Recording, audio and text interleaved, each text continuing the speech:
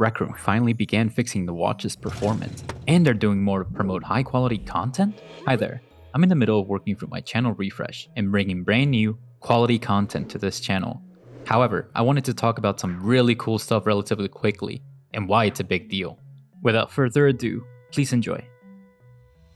Rec Room has been finally working to fix some long-standing issues around performance, and beginning to undertake important work to fix ingrained issues within the community.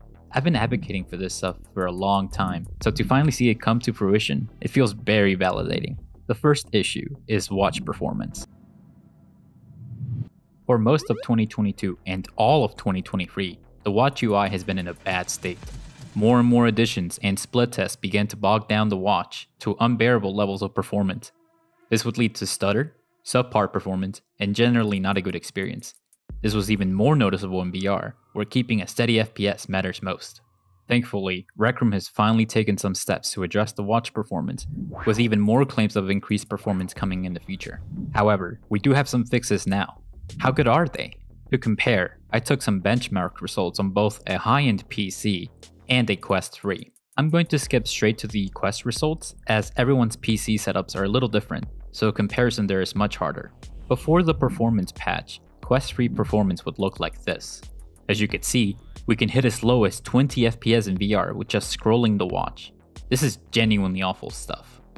I can't imagine how many users downloaded Rec Room because it was free, saw how bad the performance was, and immediately quit the game and never returned.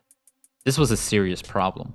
Thankfully, Rec Room knew of how much of a problem this was, and made a decision sometime last year to finally start addressing this issue. Here's the current patch. It's night and day.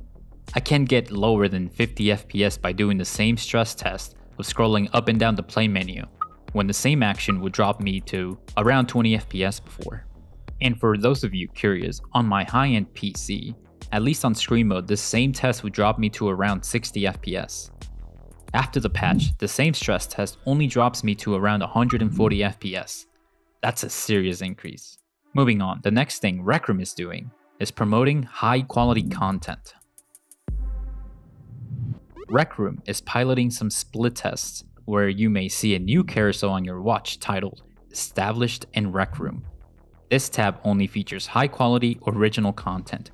No slop, no hopping on trends, just good Rec Room rooms created by the community.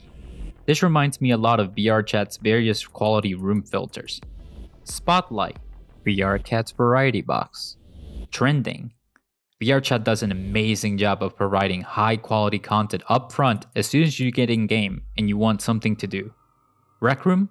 Not so much. Rec Room needs this. According to one of the devs, this split test could go away as they find that this isn't what people want to play. Now obviously, data is data, and I'm not just saying to ignore it, but letting a program like this go to waste will only solidify Rec Room's image of being that one game that copies concepts from Roblox and VRChat, and is seen as the inferior game as a result. And that's not even mentioning the egregious cash grab, low effort content that Rec Room has let proliferate on its platform.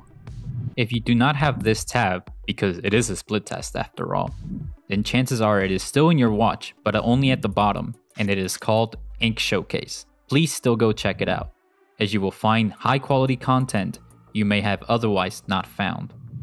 That's about all I have to say on these topics. I made this quick video because I sincerely do think that these improvements are important to the game. And if Rec Room maintains this trajectory moving forward, I have no doubts that Rec Room community sentiment will improve.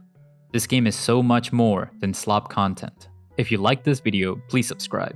I have a lot of cool mini documentaries, and even an entire Rec Room iceberg on the way that you will not want to miss. Thanks for watching.